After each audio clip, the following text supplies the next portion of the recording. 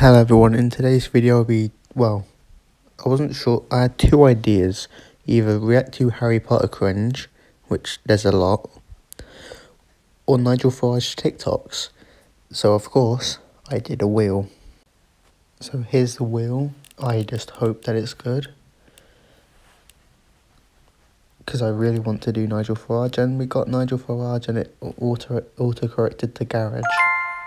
Well, I guess I'll be reacting to Nigel Farage TikToks then, because I saw one this morning and it was very humorous. So I guess I'm going to show you his very funny TikToks, in my opinion. It's Christmas in New York and it's really happening. People are out partying, having a good time. We must never allow Christmas to be locked out ever again. It was all a waste of time. But hey guys, it's real fun here. You jealous? Of course I'm jealous, because I'm not in New York with Nigel Farage. On I'm a Celebrity, Matt Hancock got the bronze medal. Boo, hiss. And 400 grand. Now, he closed down schools and universities, stops you visiting your relations, stops you having fun, stops you going out, stops you celebrating end of school, ruin people's lives at uni. Do you think Hancock should keep the 400 grand? Let me know what you think. I do not think he should keep it, because he doesn't deserve 400 grand, because why do politicians need 400 grand? So they can buy something stupid. Well, I mean, celebrities don't even need that money, but you know. I didn't even know there was a prize pool to I'm a Celeb. I don't know if there is, but yeah, weird. Have you seen something about the Just Stop Oil protesters and the people getting up on the gantries on the M25? Have you noticed who they are? The latest one is called Indigo.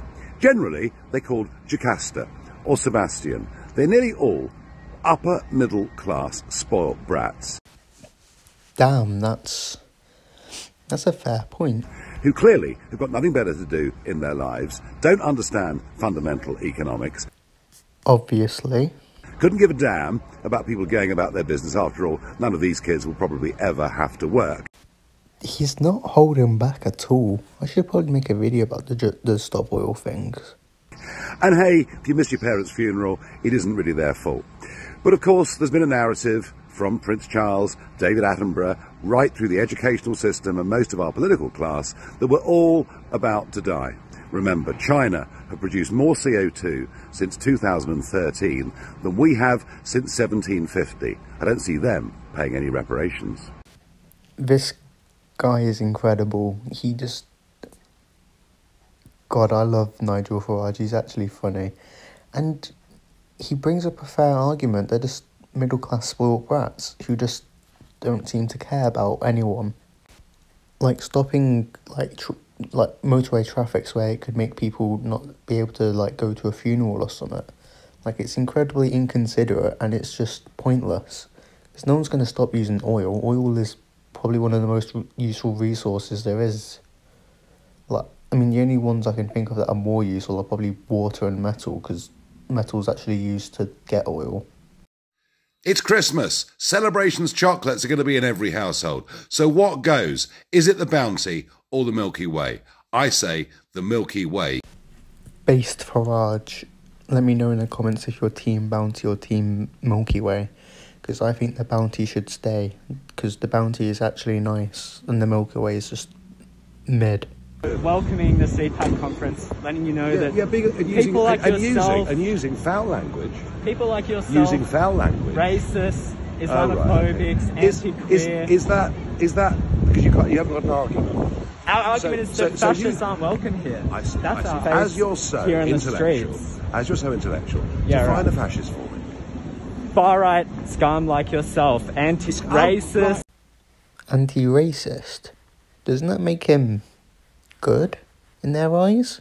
Anti-queer, people who want to organise as the far-right, people who want to have conferences like this where you can talk about how you're going to smash women's rights. Have you been in the conference? No, I haven't been inside the conference. I was outside on the streets, standing with ordinary people against people like you. You're not listening. Are you capable? Below inflation. Are you capable of having an argument? I mean, what's the argument that we should let people like yourself who want to blame refugees. People like you who talk about discrimination, who talk about prejudice, actually, you're the ones with the prejudice. You can't have a debate with me without swearing and being abusive. I don't care about swearing. Of course you don't. Of course you don't. No, of course you don't. Because you don't have, no, because you don't actually have an argument. Are you morally superior? We think that ordinary people morally should be superior? standing up to people like you, people from the far right, But you can't people tell me who why. claim ordinary... You can't tell me why. Because you're trying to cohere a movement that will take away the rights of some of the most oppressed in the city. Do you think that the virus is some joke? Do you think that it's something not No, to no, not it's a be very good concerned excuse for of? government to limit our freedoms. Look, I respect your right to have a different opinion, right? Yeah. I completely respect your right to do that. Here to heckle you, we're here to protest the Yeah, CPAC fine. conference. You can't have a debate. I'm not here to have a debate with you. Thank you. Yeah, I'm not here to have a debate. I think you should get out of Sydney. Racist, bigots, anti-queer, fascists are not welcome here. I think you need Racist, genuine bigots, mental anti-queer, health. fascists are not You need welcome here. genuine mental Racist, health. bigots, anti-queer, Genuine fascists mental are health. not welcome. Okay, so that was a roller coaster of, well, I don't know how to describe it, but I don't agree about the virus thing. The virus is quite important, like, not important, well, it was quite dangerous when it was around. It's still dangerous now, but more people are vaccinated. And, like, he didn't even have an argument to it, which is, it reminds me of the, Alusky or whatever the fuck he was called. Like, he didn't have an argument. I presented one, and he's refused to acknowledge it. And I won the argument. My ego is still quite high, if you can't tell. The Queen is dead. Long live the King. Sad day, but we now have a king. I don't get the point of this TikTok. What the fuck? Well, the news is very bad. The Queen clearly is gravely ill. Close family have been summoned. She's been an amazing woman for this country, and I think actually all around the world there will be just vast numbers of people in this country and elsewhere praying and hoping for the best. She did not get better. Rest in peace, Lizzie. Well, it's a day off today. Yeah, I'm going out of a Cornish harbour. We're after the big tuna. I could be out of range for much of a day. I'll report back later. My respect for this man has gone up. I like fishing. Fishing good. Yep, I was there at the KSI fight at the O2 on Saturday. Absolutely mega. Now, I did, when interviewed, say this. You and Boris Johnson?